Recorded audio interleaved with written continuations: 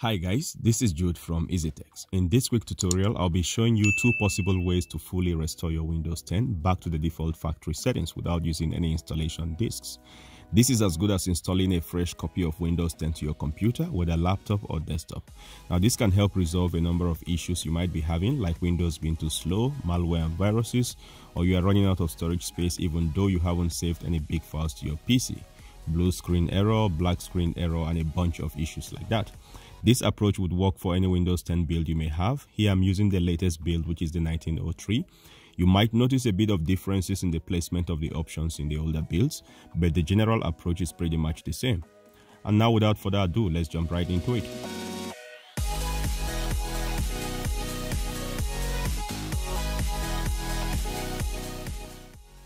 So for the first method, from the start menu, click on the gear icon to open your Windows settings. On the settings page, click on Update and Security. Then here click on Recovery. Under Recovery, you have Reset this PC. Here click on Get Started.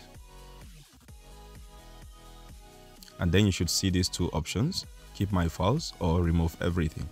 The Keep My Files option allows you to keep your personal files like photos, music, video, Word files, and PDF documents after the reset process, but will delete your applications and settings. This could be an option of choice if the problem you encounter comes from one or more applications, and maybe after uninstalling such apps the problem still persists. Then using this option you get to remove all apps without losing your files. If you choose to go with this option, remember to back up your other software licenses. To do that, I would recommend using the Bellac Advisor app. It's completely free and provides you a record of all your software licenses, including your Windows license. I will leave a link to a short tutorial I made on how to use this tool down in the video description. The second option here is to remove everything. Of course, this will completely remove everything from your PC, leaving you a new copy of Windows 10. Now, before using this option, again remember to back up your files and save your software licenses. This option is more likely to fix most of the problems you may be having with your Windows 10 simply because it removes everything. So whether the malfunctioning is coming from a corrupt file or from a corrupt application, this option will fix both problems. So let's say I go with this Remove Everything option.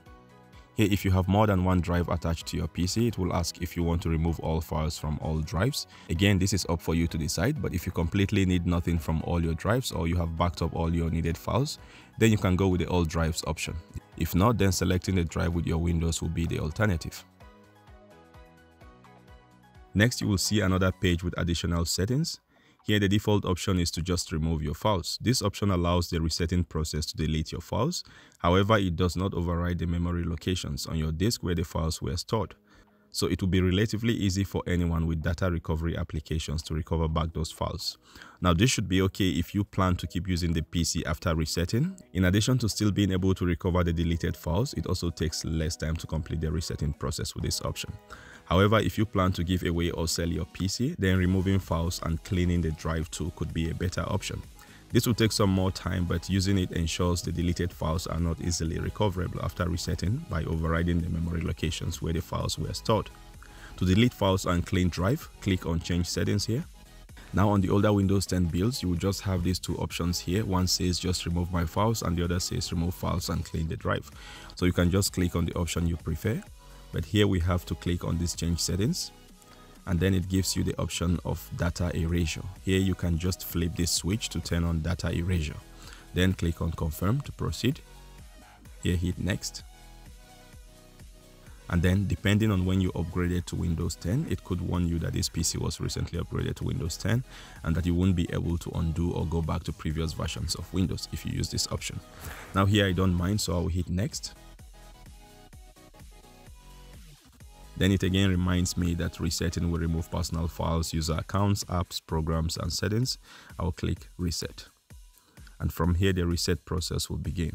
This process will take quite a while, depending on your configurations and the options you've chosen. Ensure your PC is powered on the entire time and just be patient and wait for the process to complete. The second method is pretty similar to the first, except that this time we'll be going through the power options. For that, go to your Start menu and click on the power icon. Then hold down the Shift key and click on the Restart option. Keep holding down the Shift key until you see a blue screen with different options. Now on this screen, click on troubleshoot, then reset this PC, and then it takes you back to this page where you get to choose whether to keep your files or to remove everything. So here again, I will choose remove everything.